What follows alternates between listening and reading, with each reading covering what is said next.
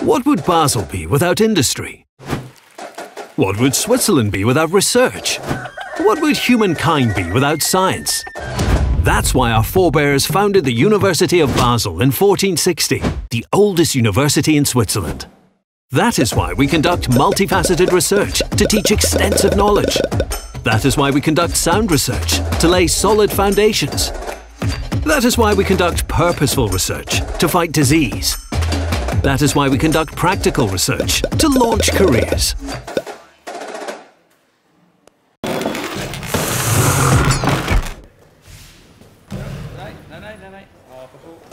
That is why we support spin-offs to promote innovation. To understand our past and plan our future. To make small things huge and defeat cancer. That is why we celebrate Carnival, to keep our feet on the ground. And how exactly do we do that? With 400 professors, 13,000 students,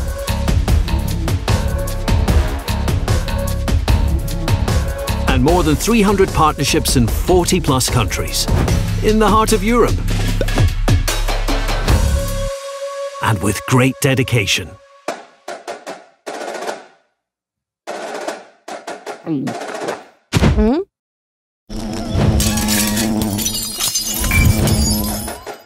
With research topics such as high-speed computing through quantum technology, virtual reality in medicine, the impacts of climate change, gender and science,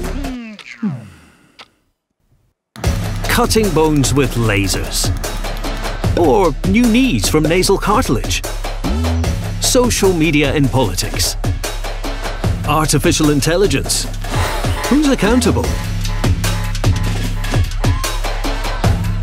And by the way, we have the world's oldest medical specimen and Switzerland's best-known honorary doctor. Den Titel habe ich mir aber auch schwer verdient.